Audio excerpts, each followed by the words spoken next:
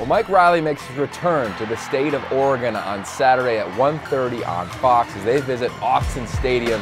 And the Oregon Ducks coming off a major win in Willie Taggart's era. They kicked it off with literally a 100-yard kickoff from the start of the 2017 campaign. I think there's three big reasons to watch this game. Number one, utilize the hashtag StompOutCancer. The uniforms that Oregon will be wearing will literally have been created by three young individuals who are at the Children's Cancer Hospital in nearby Portland, as well as help designed by three student athletes. So I think that's pretty interesting, so tune in for that reason. But from the football standpoint, I love to watch this game because I'm going to look at the wide receivers of Oregon. They're a very young group and untested in week one. How do they play against a very physical defense, a secondary of Nebraska, but they're very confident in right now. I'm looking forward to watching Johnny Johnson, true freshman. How well does he play? How well does Charles Nelson play, now being the senior of that group? I think they're going to have to make plays behind the arm of Justin Herbert. When you look back at the film a week ago, that Nebraska defense gave up a ton of yards in the air. And then, of course, the physical element. Everybody wanted to look at this new-look defense of Jim Leavitt and the Oregon Ducks. So how do they do against one of the more physical teams they'll face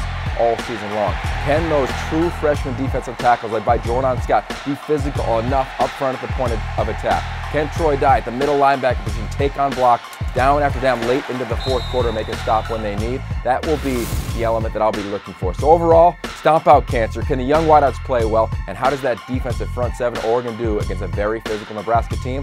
Well, tune in 1:30 on Fox. Nebraska and Mike Riley come back to Oregon to face the Ducks.